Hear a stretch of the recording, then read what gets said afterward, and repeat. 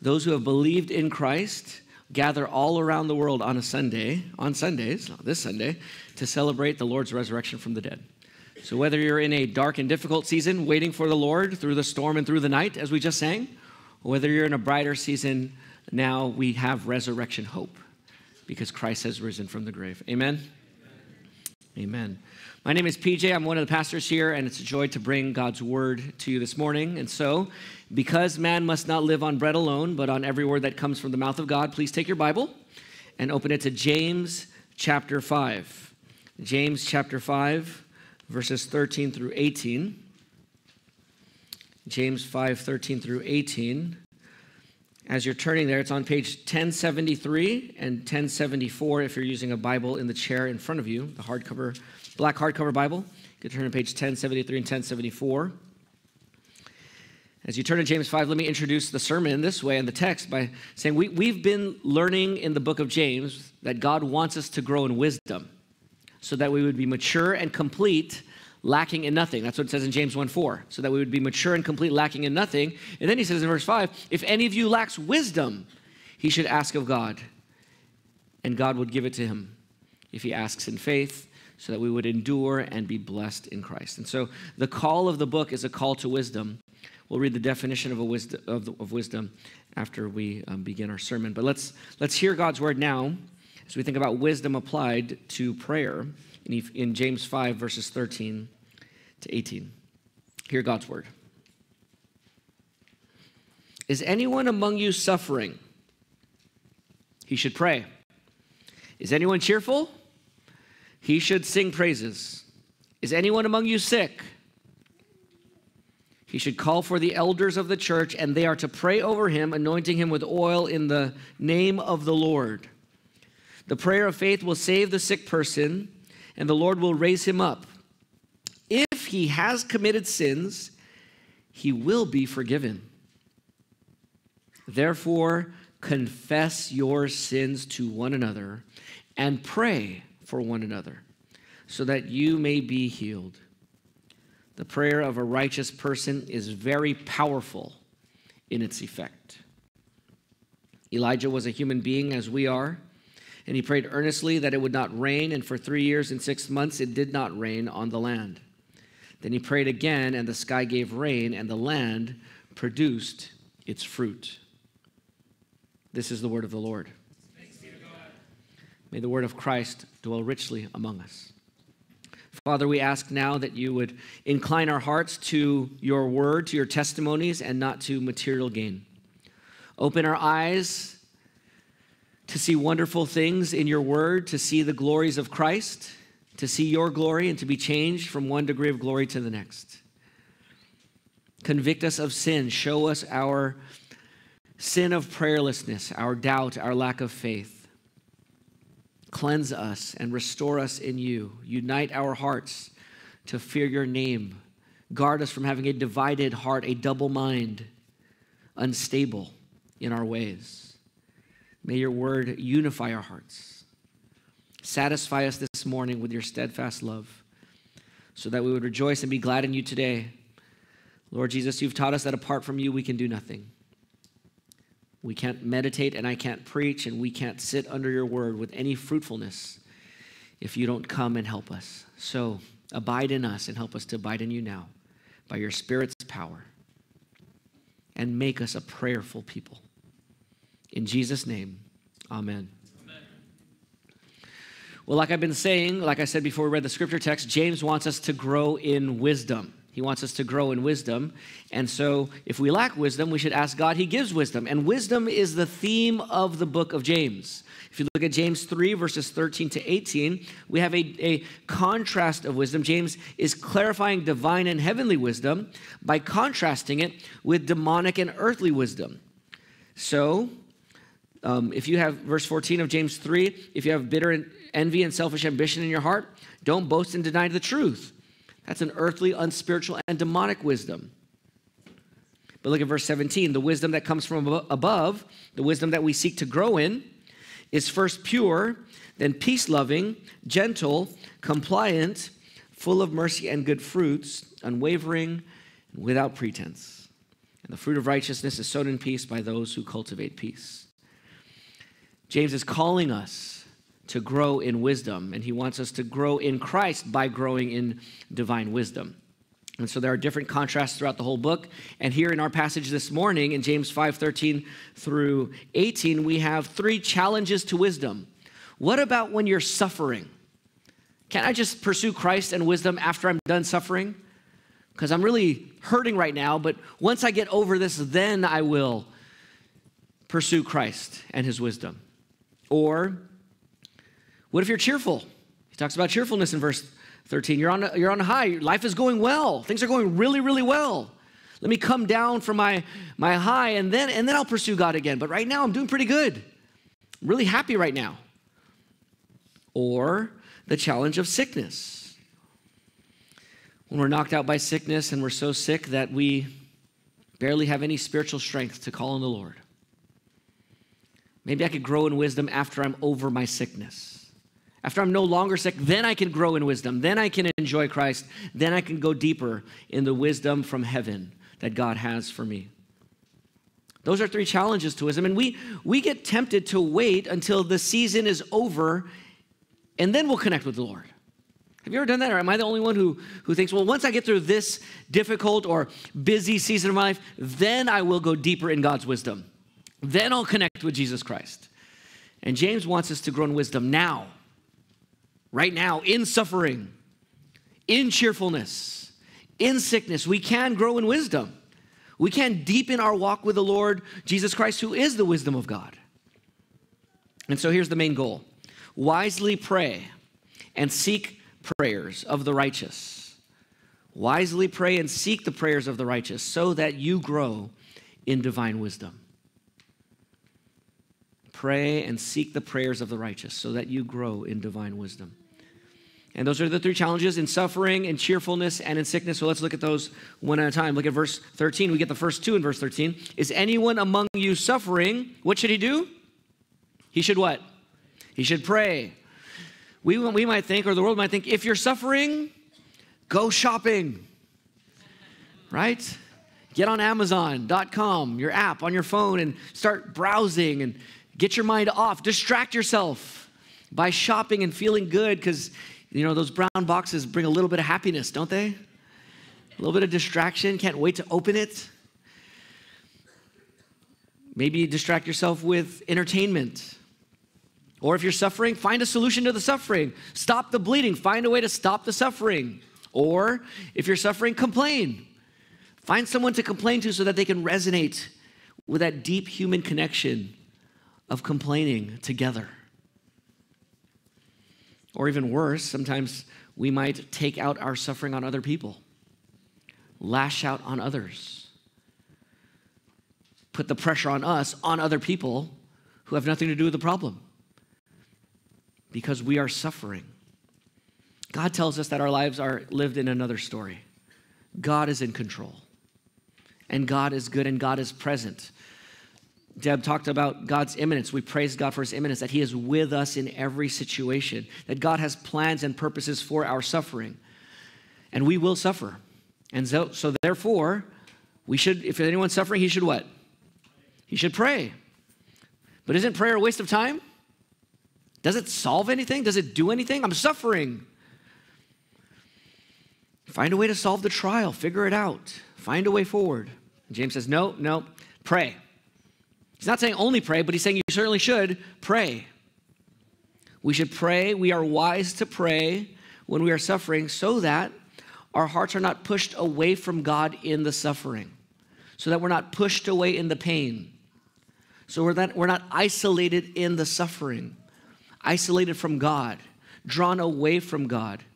But when we pray, we're drawn to God because suffering doesn't leave you in the same place spiritually. You are not immovable. You are easily and always moving. And suffering moves us. It moves you towards God or moves you away from God. And so pray. Prayer draws you to God and draws you away from the devil. That's what James said in James 4. Resist the devil and he will flee from you. Draw near to God and he will draw near to you. So pray. And in prayer, you don't have to pray a holy spiritual prayer of praise necessarily. You could lament to God. That's still prayer. Turn to God and complain to God. When you read the Psalms, dozens and dozens of Psalms are prayers to God, complaining about the pain, complaining about the suffering, and asking God for help, and trusting God to come through even when they can't see how he will come through. Lamenting to God in prayer is it's a godly way to protest against the suffering and the powers that be. Lamenting is a godly way of processing your emotions, even your anger, even righteous anger, to keep it from becoming sinfully bitter and giving the devil an opportunity. Lamenting to God, and when you pray in suffering, it gives voice to your confusion, because suffering is disorienting. Suffering confuses us. It makes the clear unclear. It cloudies our vision. And so we pray to God and voice our confusion. Prayer helps us to do what James 1:2 tells us. Brothers and sisters, consider it all joy when you fall into various trials. All joy? That's hard, right? How do I consider my trials all joy, pure joy, great joy, as the CSB says? How do you do that? I don't always know, but prayer is a good start. If you're suffering, if you're in trial, pray. Come to God. Prayer is a means of God giving you his wisdom and perspective in the moment of trial, because you lack wisdom in trials. So pray, and God gives you wisdom in trials. That's what Paul did when he was suffering, right? Paul prayed when he was in suffering. In 2 Corinthians 12, verses 7 through 10, Paul writes, so that I would not exalt myself, a thorn in the flesh was given to me, a messenger of Satan to torment me. Paul was being tormented by this thorn in the flesh. We don't have time to unpack what that thorn is, but the point is that he was suffering. He was being tormented. It was to torment me so that I would not exalt myself. And then he says, concerning this, I pleaded with the Lord. That's another way of saying I prayed, right? I pleaded with the Lord 3 times that this thorn would leave me. But he said, my grace is sufficient for you, for my power is perfected in weakness. Therefore, Paul says, I will most gladly boast all the more about my weaknesses, about my torments, about my suffering, so that Christ's power may reside in me. So I take pleasure in weaknesses or sicknesses, insults, hardships, persecutions, and in difficulties for the sake of Christ. For when I am weak, then I am strong. He prayed. Didn't find his strength in the suffering going away. Didn't find his strength in his own body and in his own spiritual power. But Christ's power residing in him, accessed through 3 times praying, right? Praying and praying and praying. And hearing God say, no, no, no. And yet strength. And so we sing songs like we're going to close in this morning, singing, have we trials and temptations, cumbered with a load of care? We should never, or we need not be discouraged. Take it to the Lord in prayer. Take it to the Lord in prayer when you're suffering. Now, if you're not a Christian, you might say, PJ, this is the reason I would never become a Christian.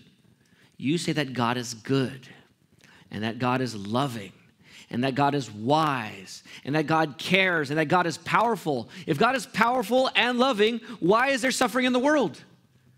Either he's loving and he's wise, but he doesn't have the power to change it, so we're suffering. Or he's powerful and can change it, but he's not good. He's not loving. He doesn't care. He can't be good and powerful if there's suffering in the world.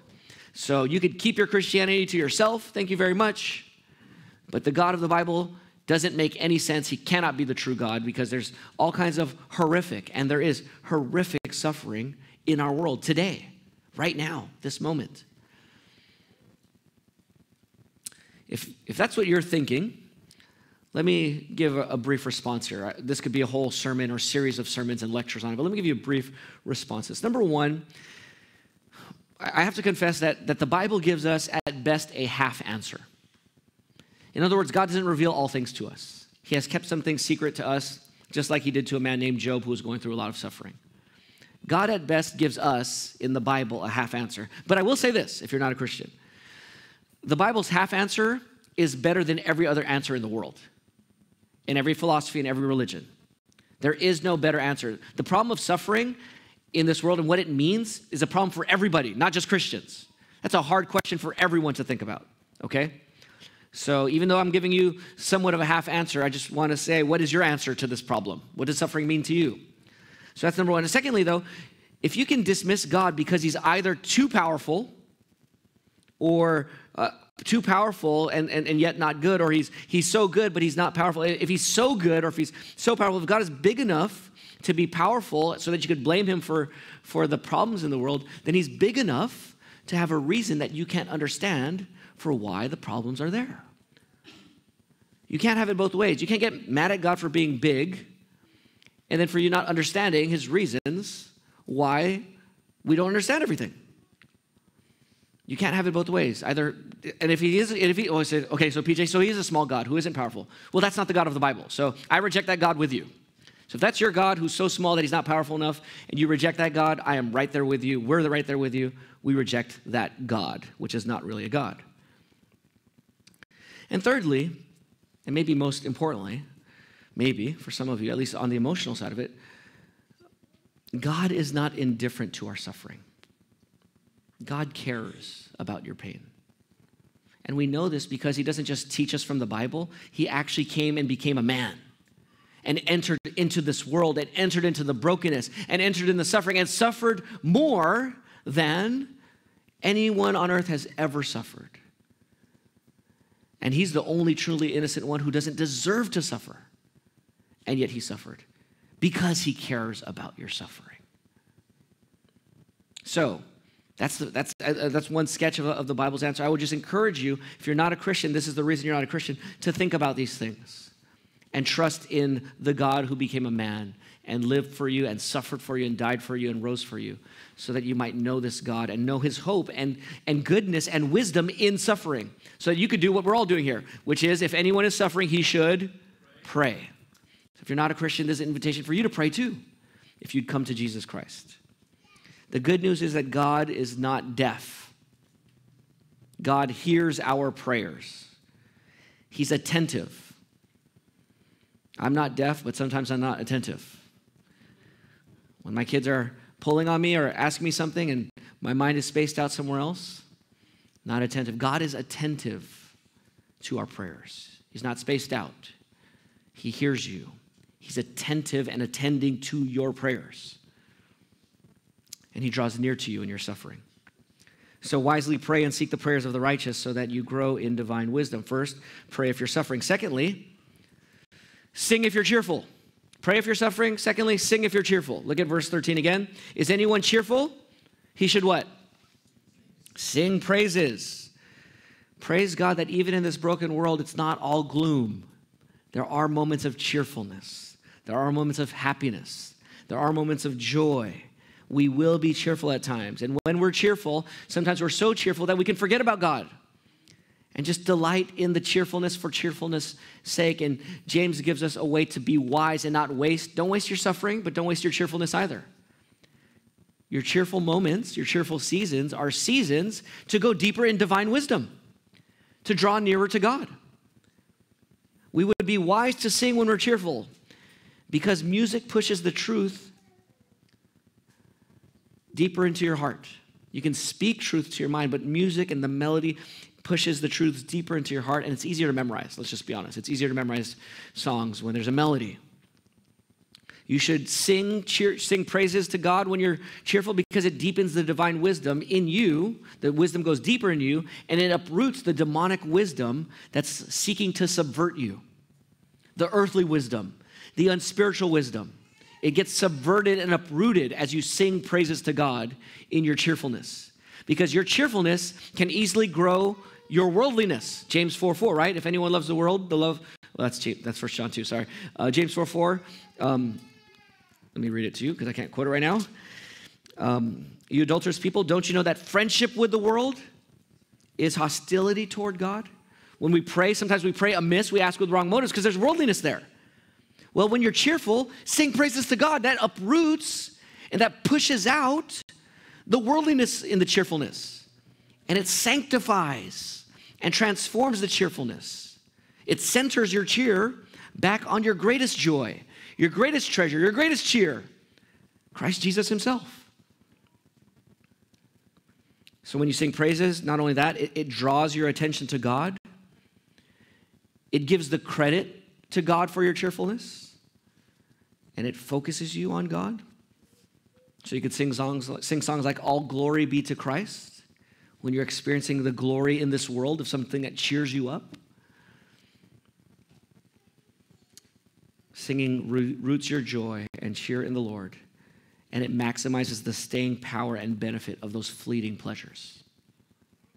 Because pleasures are fleeting, right? I mean, praise God for the cheerfulness. It's great. But if we want to maximize the benefit, because it will fade away, you want to maximize the benefit of that season of cheerfulness, then sing praises to God. That's what the Israelites did. When they, I mean, you could imagine maybe one of the most, I mean, there's top 10 scenes you'd go back to in the Bible story, right? This has to be in everyone's top 10, I would hope, is the crossing of the Red Sea, right? There they are at the coast. The Egyptian army is chasing the Israelites, 1 million men and women and children, over 1 million, and they're there, former slaves just freed, and now they're trying to get to the promised land. They're stuck, and there's the army coming, and they're stuck, and all there is a sea in front of them. And God tells Moses to raise his arms, and Moses raises his arms, and then God blows onto the sea and divides the ocean so that there's walls of water on both sides, and in the middle, it's dry ground, not wet soil, right? After you water the grass or if you water the dirt, no, not wet soil, dry ground. The bottom of the ocean, dry ground. And they walk through on dry ground. The Egyptian army chases them in, and then God closes the water on the Egyptian army, and they all die. And God's people are on the other side, and they are, to put it mildly, cheerful. And what do? They sing praises. Listen to some of the lyrics of their song from Exodus 15. They sang, I will sing to the Lord, to Yahweh, for he is highly exalted. He has thrown the horse and its rider into the sea. Yahweh is my strength and my song. He has become my salvation. This is my God, and I will praise him. My father's God, and I will exalt him. Yahweh is a warrior. Yahweh is his name. He threw Pharaoh's chariots and his army into the sea. The elite of his officers were drowned in the Red Sea. Sounds like he's freestyling here, right? There's no rhymes here, just talking, singing, right? Like a musical. Just start singing to the Lord. Make up your own song when you're cheerful. Verse 17 and 18 of Exodus 15, the song continues, or it ends this way. You will bring them, speaking of Israel, you will bring them in and plant them on the mountain of your possession. Yahweh, you have prepared the place for your dwelling. Yahweh, your hands have established the sanctuary. Yahweh will reign forever and ever. What a song. If anyone's cheerful, sing praises. Some maybe practical examples. You could take bulletins like this home. We could have a projector here, but we have bulletins for a few reasons. One of them is that you could take them home. You could obey this command, sing praises. I don't know what to sing. Take your bulletins home. Keep it in your Bible, pull it out, and sing praises to God. Memorize songs. Sing during your devotional time. I'm tempted to ask you to raise your hand how many of you sing during your devotional time. I'd encourage you to sing praises to God. And have go-to songs. Do you have any go-to songs that you go to when you're cheerful? I think if you're going to apply this spontaneously, you're not going to always have a bulletin with you, right? If you have a good moment, what songs might you sing? Anyone here? I'm just curious. Any songs come to your mind that you might sing in a situation like that? Jevin? God is so good to me. Yeah. Is that the one that God is so good? God is so good? Okay, that's what I have too. God is good. Yeah. God is so good. Any other songs you guys might sing? The doxology. Praise God from whom all blessings flow. Autumn? I love you, Lord. Great. Yeah. So thank you, Lord, for saving my soul. You've done so much for me. Memorize some of these songs. Have them ready. If you're discipling your kids, sing with your kids. Let's sing to the Lord. Sing when you eat, or after you're done eating, or before you're eating. Maybe I'm on my little Hobbit kick. I've been reading The Hobbit and listening to The Hobbit, and I'm just so impressed by when they sang the song after after they ate and how powerful it affects Bilbo Baggins. It makes him want to go on the adventure and fight dragons, that their story becomes his story, and he's ready to go wherever they're calling him to go on an adventure. The power of music and songs that captivates us and brings us to God. If you're cheerful, sing praises. And just so you know, BBC, we sing a lot of songs here on Sunday. It's not just to fill time. It's not because we're bored and we just want a long service for long service sake. Even our pre-singing is not a time filler. It's a heart filler. It's a mind filler. It's trying to teach you songs so that you can obey this passage. So you could sing songs of praise when you're cheerful. So you could sing songs of prayer when you're suffering. Dear refuge of my weary soul, I will wait for you. I will wait for you. On your word I will rely. Songs help us pray, and songs help us praise. If you're not a Christian, I know you, if you're not a Christian, most people in this world love music. They love singing and they love songs. And I want to invite you, you can have music that feeds and sustains and lifts your soul like no song can that ignores God. So wisely pray and seek the prayers of the righteous so that you grow in divine wisdom. You do that by praying when you're suffering, singing when you're cheerful, and lastly, calling for pastoral prayer if you're sick. The prayer of the elders. Elders are pastors, are overseers in the Bible. But we use the word pastor here, so I'll just say it that way, but that's what it means by elders. Call for pastoral prayer if you're sick, okay? So there's a third opportunity. Call for pastoral prayer if you're sick. Look at verse 14. Is anyone among you sick? He should call for the elders of the church, and they are to pray over him. So in the first one, when you're suffering, you pray. When you're cheerful, you pray a song of praise. But when you're suffering or when you're sick, call for the elders, and they are to pray over him, anointing with oil in the name of the Lord. Well, we will get sick. And here it's calling for the elders, and they'll pray over him so that maybe most likely this person is bedridden, or they can't get to the church gathering, they can't get to the elders, so they're calling for the elders to get to them. So it's not just, I have a cold, I got a runny nose, let's call for the elders, to anoint my head with oil, because I got allergies, just take Claritin, right? This is talking about when you're on your bed and you're sick, you call for the elders of the church, and the elders come and they anoint this person with oil. So if you want to grow in divine wisdom, you would be wise to call for the elders to pray over you when you're sick. Now, I would confess, I probably should and just will confess as a pastor that I can and should and must improve in praying for you, and even inviting myself over and insisting to come and pray with you when you are sick and bedridden along with the other pastors. But I want you to notice in this passage, who is the command to? Is it to the elders? It's not to the elders. What's the command to? To the members, to the Christians, to the sick, right? The command is not to the elders to go there. The command is to those who are under the elders to what? What's the command? What are they supposed to do? Call for the elders. I could modify this or update it by saying text the elders. Email the elders, right? Communicate somehow with the elders that you're sick and that you need prayer. And the elders will come and anoint you with oil and pray over you, it says in verse 14, in the name of the Lord. I have a question here. Do you have elders? If you're not a member of this church, if you're going to apply this text, do you have elders? And the answer is yes, if you're a member of some gospel preaching church that has pastors, elders, overseers, then you have elders. So the way you apply this text is go to the pastors of your local church, your home church, and ask them to pray for you. Now, if you're a Christian and you're not part of a church, you can still ask us. We'll happily pray for you. But you can't really obey a lot of the New Testament unless you're part of a church and you have your own elders who are responsible to give an account for your soul. It says in Hebrews 13:17. So I just want to call on you, if you're a Christian and you're not a member of a church, you need to join a church so that you can have elders, so that you can obey this passage. Okay?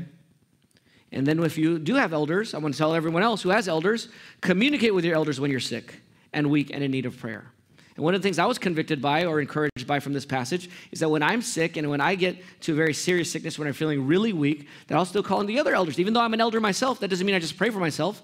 I can still call on and still will call on the other elders to come, the other pastors and overseers of our church to come and pray over me.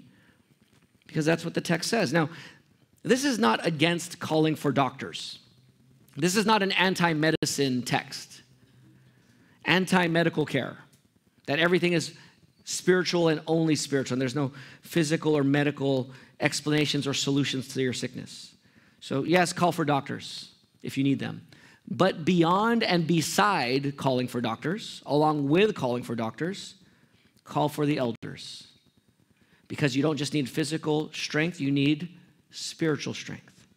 You don't just need physical healing, you need spiritual strength and a focus and health and vision and communion with God.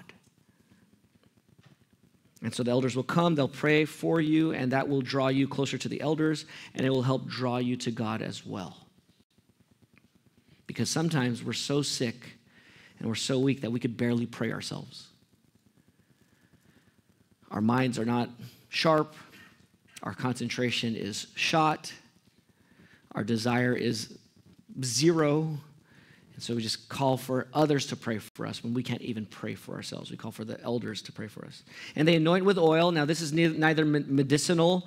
Some people think it's medicinal or sacramental. The Roman Catholics would use this. Roman Papist Church would use it as one of the 7 sacraments, the last rites. But this is used, the oil is used to consecrate and set apart the person for concentrated prayer. And it's a reminder that this person belongs to God. There's no magic in the oil. But there's no magic in kneeling when you pray. But it's okay to pray. It's okay to not kneel when you pray. It's okay to, we sang, so we raise up holy hands. I'm tempted to ask how many here raised up their holy hands. You could praise God in raising up holy hands. Psalm 63 certainly tells us to raise up holy hands while we pray, while we praise God. So it's something that you can do. You don't have to do that in every song. You might want to do it when you're singing raise up holy hands, but that's beside the point. The point is there's no magic in raising up holy hands. There's no magic in kneeling. Even when we pray in Jesus' name, that incantation in Jesus' name, those are words to say. There's power in it because, not because it's magic words, but if it makes you think about Jesus and his name and that you're in him and that your prayer is in him and for him and from him, that helps in your prayer. So oil as well is not magic, but it helps you focus on God. It helps me when I've done this with different members. It helps me focus on the seriousness of the task here to pray, the responsibility I have as a pastor. I trust it helps the person I'm praying over to realize that God is here in this moment. We know God is there, but it's just another tangible way of knowing that God is here in this moment, listening to this prayer. So they'll pray over you, and it says, and I'll just say, if God heals, who gets the credit? God does. Is that a good thing or a bad thing? That you give God credit when you get healed? That's a good thing, right? If you just merely take the medicine, wait it out, if you've done that in the past, how many have done that in the past without calling for the elders? You just had a sickness, you're kind of bedridden, you just kind of waited out and found a way and got better. How many? Raise your hand if that's happened to you before. Okay, almost all of us. And what I want to say is those are wasted opportunities. Wasted opportunities to grow in wisdom. Wasted opportunities to grow closer to the Lord. Wasted opportunities to grow closer to your pastors. Wasted opportunities to worship. But God's going to heal me anyways, right? Yeah, is all of life about just being physically healthy? Is that divine wisdom? Does that sound like heavenly or does that sound earthly? That's an earthly wisdom, right? Earthly, unspiritual, demonic wisdom, as opposed to divine, heavenly, and spiritual wisdom. And so don't waste these opportunities. They'll pray for you. And then it says here, let's read on in the verse. In verse 15, the prayer of faith will save the sick person, and the Lord will raise him up, and if he has committed sins, he will be forgiven. So why should you call for the elders? Because it says in verse 15, the prayer of faith will what? When they pray, it'll save the sick person. It'll save them. And if they've sinned, they'll be what? Forgiven. And in verse 16, it says, confess your sins to one another, pray for one another, so that you may be what? healed. So why call for the elders? Because you will be saved or healed from your sickness and give glory to God and grow in divine wisdom and drawing near to God. Now, here's the question, and this is the difficulty here. Is this a statement that is promising that every sickness and weakness you'll have, and by the way, it could also be translated, is anyone among you weak? Is anyone among you sick or weak? So could it refer to spiritual weakness or physical weakness? Is this a promise that for every sickness or weakness, God will always heal and save? So that's the hard part here. What does this mean? Is this a superpower, right? Is it, pastors have superpowers, or is it the gift of healings? Because there's a list of gifts in the spiritual gifts in 1 Corinthians, and there's the gift of healings or gifts of healings. Is it that? There's the gift of faith, spiritual gift of faith. Is the prayer of faith referring to the spiritual gift of faith? Is this a health, wealth, and prosperity thing that if you just whip up enough faith in prayer, then you will for sure, certainly always be healed? Now, how many think it refers to when you do this right, you'll always, always, always be healed? Okay. Let me give you 3 kind of theological things to think about to frame this discussion, this passage. 1, not everyone who is prayed for, even by righteous people, and confesses sins, is healed every single time. That's just true. People eventually will die, even if you apply this passage correctly. In Titus chapter 3, verse 20, Paul says that he leaves, I can't remember the brother's name now, he leaves one of the brothers in Christ sick in Miletus. Don't you have faith, Paul? Why don't you obey this passage? So, sick. So he's still, so this is not referring to that when Paul was in Philippians, in Philippi, or the saints from Philippi send Epaphroditus to Paul, and Epaphroditus almost dies from sickness. And Paul said he was mourning and grieving. And just heal him real quick, put the oil on and get it done? So no, it's not like, this is not a guarantee, I would say, that everyone who's prayed for will always be healed every single time. Secondly, sickness, certainly, I think in this passage, it has to refer to physical sickness. So I think if you absolutely spiritualize this to say it's only referring to spiritual weakness, I think that is not, that in my view, that's not acceptable. Now, can it refer to spiritual weakness as well? Perhaps. I tend to think it certainly included in here, because we are body and soul, right? The fancy word is psychosomatic. We are psychosomatic beings, body and soul together as one being. So what you feel physically affects you spiritually and vice versa. The word sick can mean weak and could include spiritual weakness. That's the third thing, is that it could include spiritual weakness. Paul said in 2 Corinthians 10 that he rejoices even in his weaknesses with the thorn in the flesh. So what does it mean that he will, look at verse 16 again, or verse 15.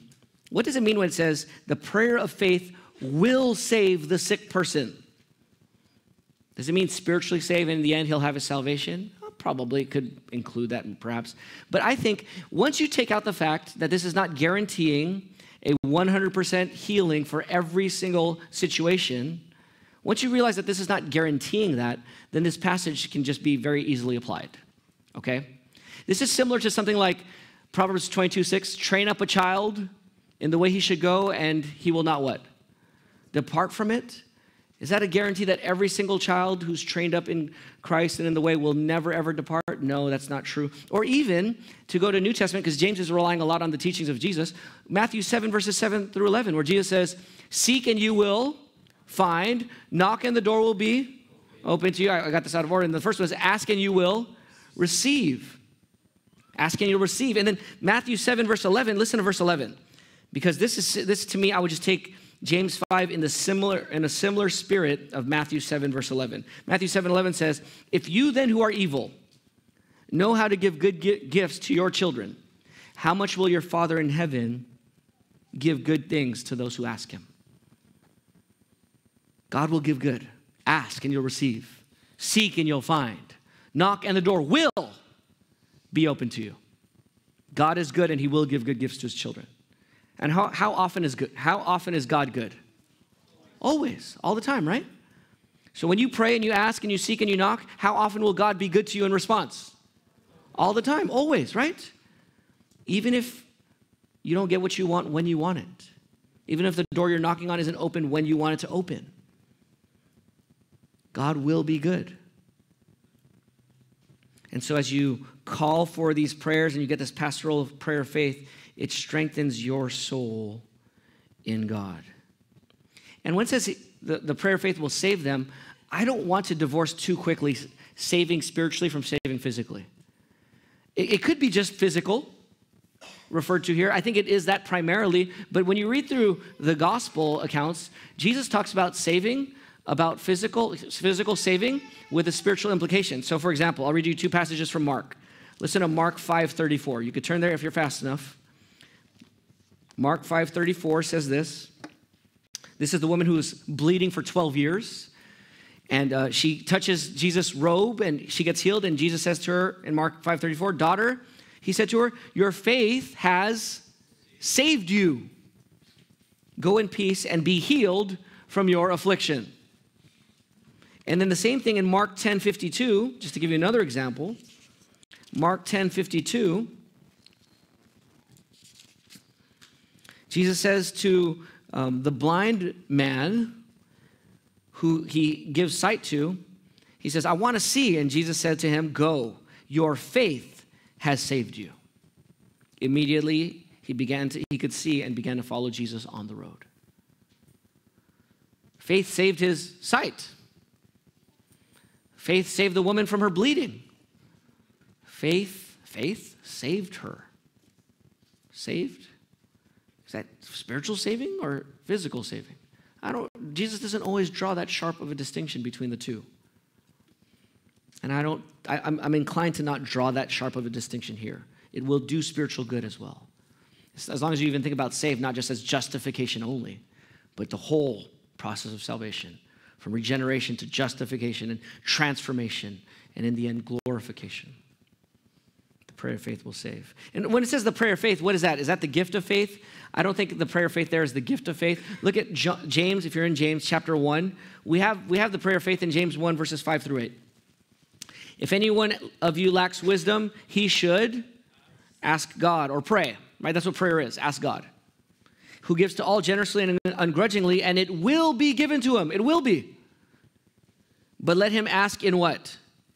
Let him ask in faith without doubting. Let him pray in faith without doubting. For the doubter is like the surging sea, driven and tossed by the wind. That person should not expect to receive anything from the Lord, being double-minded and unstable in all his ways. So here the prayer of faith is a prayer that God will give generously. He'll give the divine wisdom and the saving and the healing that is needed for this person in their sickness and their weakness. And so if we continue on in James 5:16 again, or 15, the prayer of faith will save the sick person and the Lord will raise him up. I think that's primarily raise him up out of the bed in the physical aspect of the sickness, maybe an allusion to certainly being raised up on the last day, that final salvation, that final resurrection. And then in verse 15, and if he has committed sins, if the elders have prayed for him, he will be forgiven. So this is why you should call for the elders, because you will be forgiven if you have any sins. Now, this is the key to the gospel for us as sinners. This is the good news of the gospel, that sinners like us can be forgiven of our sins. If you're not a Christian here and you forget everything else I say, remember this main message of Christianity. You are a sinner who can be forgiven of your sins through Jesus Christ. That is the good news of the gospel. The bad news is that we're all sinners. And because God is holy and made you, you cannot escape him. Because he knows all things, he knows all of your sins. Because he's the judge at the end of the day, you will not escape the judgment. You and I are damned and condemned to hell forever for our sins. That's our judgment. And yet, the good news is that God sent his son Jesus to live the life we should have lived in righteousness. His son Jesus died on the cross for our sins. And he rose from the dead so that if you repent from your sins and trust in Jesus Christ, you will be forgiven. You will be saved. He'll give you his Holy Spirit to live in you, and he'll empower you to follow him the rest of your life here. You die, go to heaven. Christ comes again. We rise with him and live with him forever on a new earth. That offer is for you. Everyone who calls on the name of the Lord will be saved. So call on the Lord if you're not a Christian. Even children, call on the Lord to save you from your sins. That's the good news. But Christians need forgiveness too, right? Even as a Christian. Yeah, you're justified, you're declared righteous, forgiven of your sins, past, present, and future. But still, in the day-to-day life, we still sin and we still need forgiveness of our sins practically and communally with the Lord. And so if you're sick, call for the elders. They pray for you. They anoint you with oil. You'll be healed. And if you have sins, your sins will be forgiven. Why does he bring sins into this issue? Because there's a spiritual dimension to it. But but really, sometimes our sickness is because of sin. Did you know that? Sometimes your sickness, and I said sometimes, but it's true. Sometimes your sickness is because of sin. I always stop short of reading 1 Corinthians 11:30 when I do the Lord's Supper. I stop at 1 Corinthians 11:29, so I've done you a disservice over the years in equipping you for this point. So let me read to you 1 Corinthians 11:30 right now. If you're taking the Lord's Supper without recognizing the body, drinking judgment on yourself.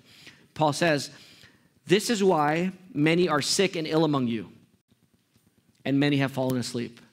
Some of you are sick and ill because you're not discerning or recognizing the body of Christ. You're not honoring Christ and his church, if I'm just using the 1 Corinthians 11 context. But the point here is sin can cause sickness. Sin has caused death for Ananias and Sapphira when they were lying to the Holy Spirit. And this point is maybe no clearer than in Psalm 32. You could turn there if you want. Psalm 32, 1 through 7. Psalm 32, 1 through 7. Or you could just listen. This is David. Remember, David was hiding his sin of adultery and murder for almost a year, for several months. And David said in Psalm 32, 1, how joyful is the one whose transgression is forgiven and whose sin is covered. How joyful is the person whom the Lord does not charge with iniquity, in whose spirit there's no deceit. Why? Why are they joyful? Why are you joyful when you're forgiven, David? When I kept silent, David says in verse 3, when I hid my sin, I kept silent, what happened?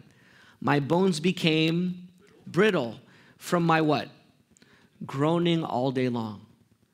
Do you ever feel a lack of peace and groaning because you're hiding sin and you're faking it?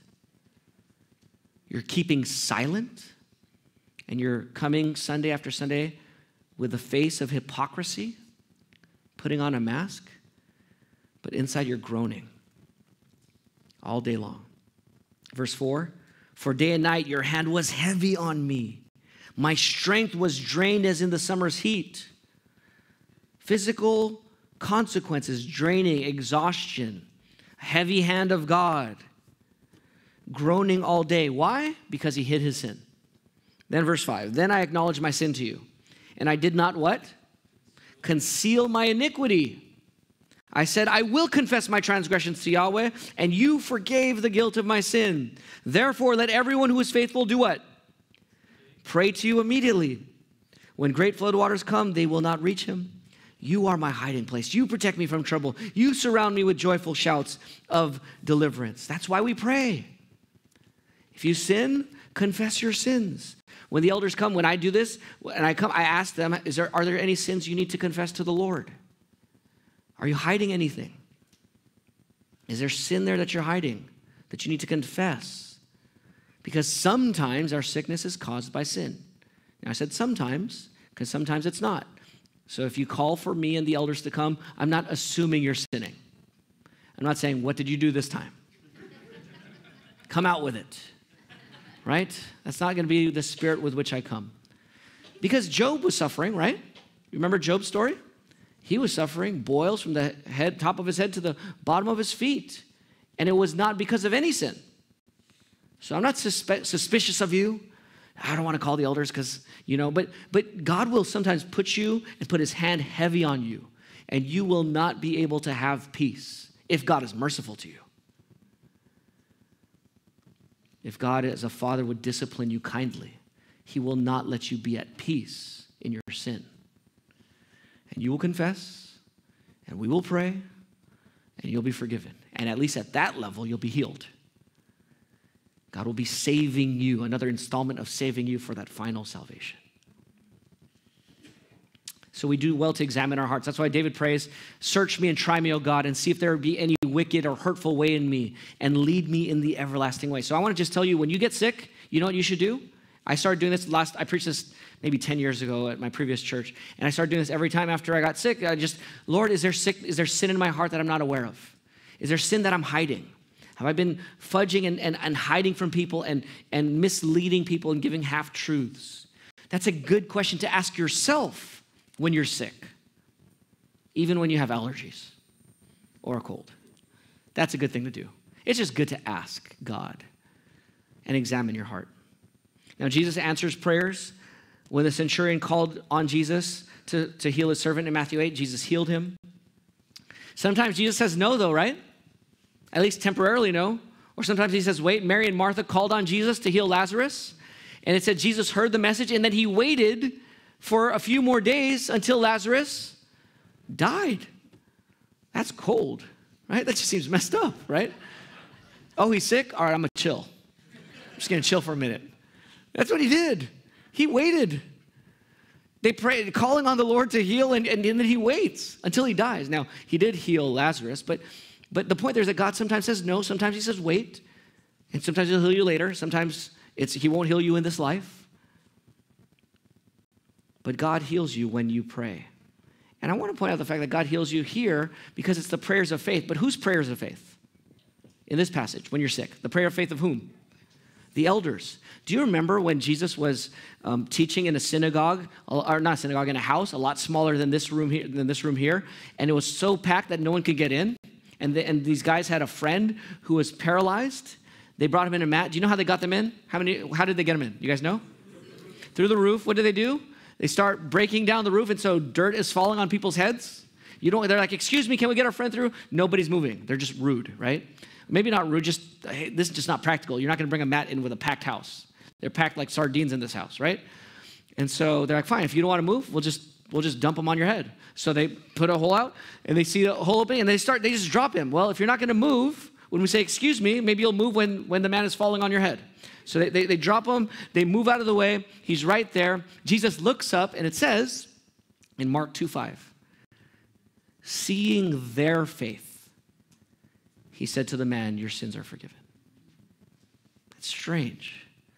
Seeing whose faith? The friends. The friends who are believing. The friends who are trusting in this man, Jesus, to heal. God doesn't only respond to your faith. He responds to the prayers of faith that people pray for you. So call for the elders. And the prayers of faith can heal. Jesus sometimes answers, sometimes he delays. Sometimes he says no for the rest of this life, but he will always give you a delayed yes in the end and finally save you. In the final resurrection, in the final healing, in the final salvation to come for every one of his people. And this healing is a result. Actually, this healing, I don't know if you know this healing is the healing that God gives you through Jesus. When they pray in the name of Jesus and anoint you with oil in the name of Jesus, this is a healing that happens in the name of Jesus. And so every time you get healed, you know why you're healed?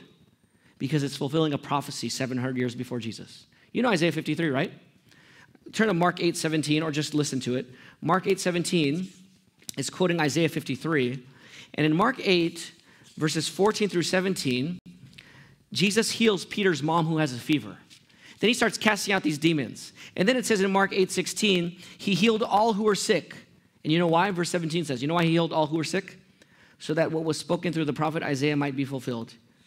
He himself took our weaknesses and carried our diseases. What is that talking about? When did Jesus bear our weaknesses and carry our diseases? In Isaiah 53, what is that talking about? When Jesus went where? To the cross. Every healing that you experience, temporary and final healing, is blood-bought because Jesus died for you. Which is why you should call for people to pray for you. So God gets the credit. And we look at the cross and praise God once again for his grace. Yes, doctors can do a lot of good things. Yes, oftentimes you'll be healed anyways by God's providence. But you miss out on the opportunity to give God the glory and celebrate the cross one more time for that healing in your life. So therefore, James gives his own, therefore pray and call for people to pray for you so you grow deeper in divine wisdom. I've done this twice at BBC with 2 different members. One member who had cancer, our brother Ronnie. Some of you remember our brother Ronnie Kears. I went with another brother to visit Ronnie, and I read to him this passage. He had cancer. Put oil, olive oil, canola oil, no, not canola oil, olive oil.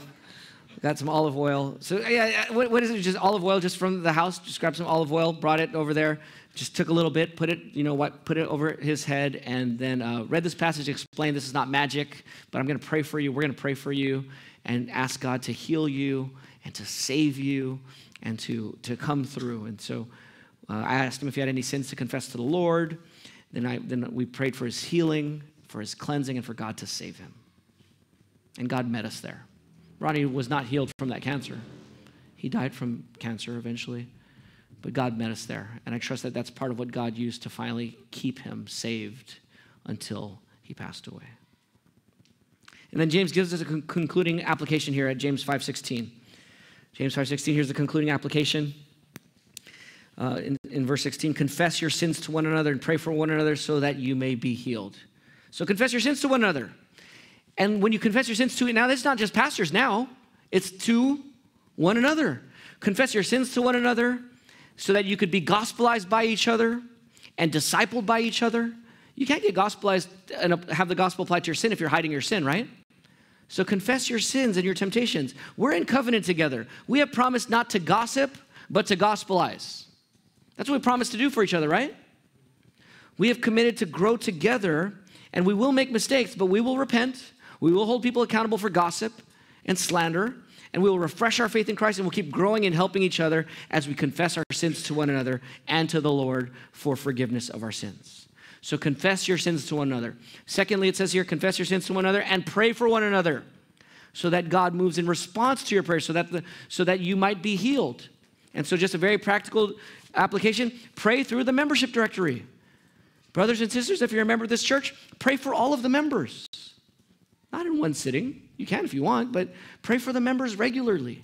Don't continue to strengthen the habit of prayerlessness for the members. Shift it, change it. Even today, God is calling you to do that. Children, if you're a child and a child of the members of our church, then children, ask your parents to pray for you. Ask this church family to pray for you. Ask the pastors to pray for you. And you need to know, kids, that we do pray for you. Your names are in the directory. So when I pray for your parents, I pray for you. Pastor Peter was here praying for some of the parents and prayed for the children by name. We pray for you. But ask us to pray for you because God wants to love you and wants you to trust him. If you're discouraged spiritually, some of you are really spiritually down, this passage is wonderful because God is not telling you to be strong enough to pray. All he's telling you is to what? Ask other people to pray for you. Call on others to pray for you. Tell other members, pray for one another. Ask them to pray for you. Call on the pastors and ask them to pray for you. You don't even have to be spiritually strong to pray. You can be weak. It's okay. You can be discouraged. You can be down. Just say, just pray for me, please. I need prayer. Just ask others to pray for you. You don't have to pray in your season of debilitating discouragement. You can just ask others to pray for you. The good news is, as we sang, Jesus said, if I am weak, I can come to him. Jesus says, if I'm weak, if I'm too weak to pray, he will come to me. He'll send elders and other members to pray for me. And the Father will respond to the prayers of faith. So wisely pray and seek the prayers of the righteous. Now, why should we pray? James closes here with some stories, or with a story. So let's close here with a story. Here's the principle, though. Look at verse 16, the end of verse 16 and verse 17 and 18. Here's the principle. Why should we pray when we're suffering? Why should we sing praises when we're cheerful? Why should we pray when we're sick and call others to pray for us when we're sick? And why should we have others pray for us when we're confessing sins? Why pray? Why pray? Why pray? Verse 16. The prayer of a righteous person is what? Very powerful in its effect. Does prayer do something? Yes. Does prayer do something? Yes. So then Ross's prayer is extra convicting for me. Why don't I pray then? I could say yes. I could read this verse. I could preach this verse. But you know how you know if you believe this verse? If you pray. If you ask others to pray for you. If you know that prayer is powerful in its effect, why are you not asking people to pray for you? If you know that prayer is powerful in its effect, why are you not praying when you're suffering? Do you believe this? It's true. And it's good news for us. Brothers and sisters, don't give in to hyper-Calvinism or fatalism, that God only ordains the ends and not the means. Yes, God will save you, but he answers prayer. Yes, God will heal you, but he answers prayer. He does something not just with the end of getting healed, he does something in the middle when you pray. Prayer is very powerful in its effect. And the story is here of Elijah. He prays for, it says in verses 17 and 18, he prayed for 3 years. He prayed earnestly that it wouldn't rain. And for 3 years and 6 months, it did not rain on the land, verse 17. Verse 18, then he prayed again, and the sky gave rain, and the land produced its fruit. Why did it rain? Why did it stop raining? Because what? Elijah prayed, and God did what in response to the prayer? He answered the prayer. It's not just the prayer itself, but the prayer and the answer, right? But that's what the effect is. And then why did it start raining again? Because Elijah what? He prayed, and God heard and answered the prayer. The prayer of a righteous person is very powerful in its effect. In Job chapter 1, verse 5, he prayed for his kids. At the end of Job, God was mad at Job's friends who got it wrong, and God said to the friends, Job needs to pray for you. And when Job prays, I'll listen to his prayer. I won't listen to you guys. I'll listen to his prayer, and I'll forgive and restore you. And that's what God does. The prayer of a righteous person is very powerful in its effect. Come back tonight. Andrew, our brother Andrew, is going to come preach from Exodus 33. God said when they worshiped the golden calf, he says, I'm not going with you anymore. You guys go to the promised land by yourself. Moses, take them. And Moses prays, God, if you don't go with us, just take me out. If you don't go, I'm not going. We're not going. And God hears and says, okay, I will go with you. Because the prayer of a righteous person is very powerful in its effect. And why is it powerful? Because God hears and answers and responds to prayer. He acts for their good. He acts to bless. He acts to encourage. He acts and responds in prayer. He reacts to bless. Why? Because the prayer of a righteous person is very powerful in its effect. And why is a prayer of a righteous person very powerful in its effect? Because there is the most righteous person who prayed, let this cup be passed from me. And God said no. He prayed again, a prayer of faith. If anyone prays a prayer of faith, it's Jesus, right? Let this cup be passed from me. God says no. Third time, let this cup be passed from me, this cup of wrath, this cup of cursing. I want blessing. React with blessing to my prayer of faith. And God says no. And so he goes to the cross and drinks the cup, and his prayer of faith was rejected.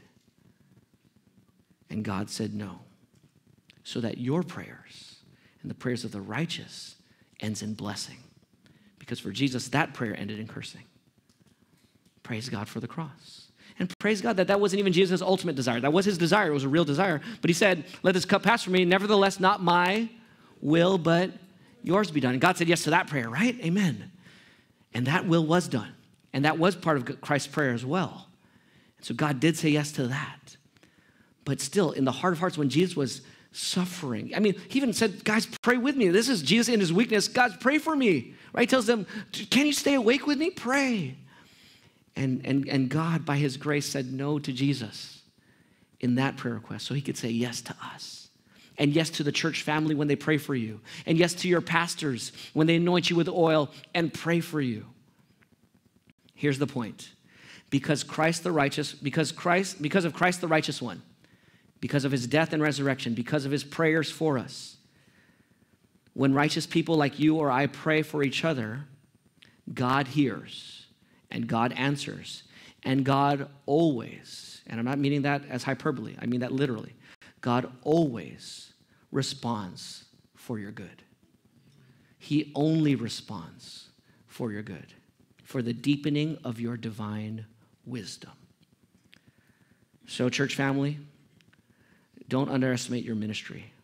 The heartbeat and power behind your personal ministry as a member of this church is you praying for other members. because the prayer of a righteous member is very powerful in its effect. So pray and seek the prayers of others for you so that you go deeper in divine wisdom and the blessing of drawing near to our God. Father, take these words and hide them in our hearts so that we would not sin against you. And we thank you for a passage like this because when we do sin against you, you call us to call for elders to pray for us, confess our sins to others, and have them pray for us. So we thank you that you forgive our sins, even when we have disobeyed this passage. Father, we haven't prayed when we suffer all the time. We haven't sang praises to you when we're cheerful as often as we should. We haven't called for pastors to pray for us when we've been sick in bed and couldn't get up. We haven't told others to pray for us when we needed it, when we were too weak to pray ourselves. We have hidden our sins from others and not confessed to others. And so, Lord, forgive us and change us. Grow us deeper in divine wisdom that we might know and enjoy Christ Jesus more. In Jesus' name we pray. Amen.